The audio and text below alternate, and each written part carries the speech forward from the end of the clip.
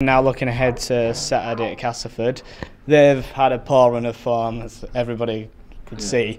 Is that something that you guys are looking to pounce upon? I wouldn't say pounce upon. They've had a tough start of Cass. They've played the big teams and they've shown up well against them. They beat Leeds and drew against Catalan and just lost against Wigan. So they have had a tough start. They're tough. They're a good team.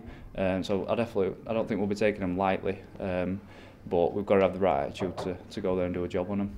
Yeah, and following Monday you scored a try and you scored a try against Wigan, so how are you enjoying the start to the season with the Giants? I'm loving it. Obviously it were up to me to have a good pre-season and to put my best foot forward to try and play some consecutive games, because over the last 2 years I've been sort of in and out, and I wanted to be playing consecutively because that's all I ever wanted to do, is play rugby league. So Paul stuck to his word, and he told me in pre-season if I do the right things in the trials, and I'll get an opportunity, and so far he's stuck to that, and I'll just try and keep improving and keep doing the best thing I can for the team.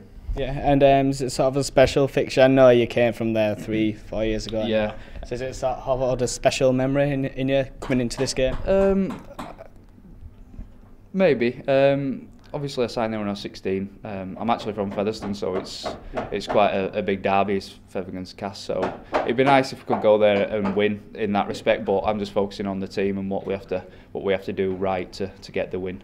And you feel you've worked on all the attributes and you know you can get the win?